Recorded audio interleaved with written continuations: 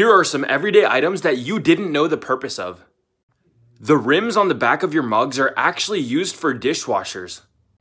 You see, when you put a mug in the dishwasher, the water collects on it, and when you open the dishwasher, it all spills out. These rims are put in place so that the water travels through them and doesn't seep out of the dishwasher. This button on your jeans is actually used so that the jeans don't tear up. They're strategically placed in the spot where the jeans are most likely to rip so that it doesn't happen.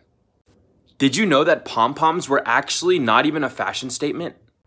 In fact, they were first put in place because soldiers would bump their heads on the top of their ships. So pom-poms would be there in order to warn the soldiers that the ship was too low. And finally, the 57 logo on your Heinz ketchup bottle actually has a specific purpose. It's put in place there so you can tap on it and the liquid actually comes out of the bottle. Subscribe for more.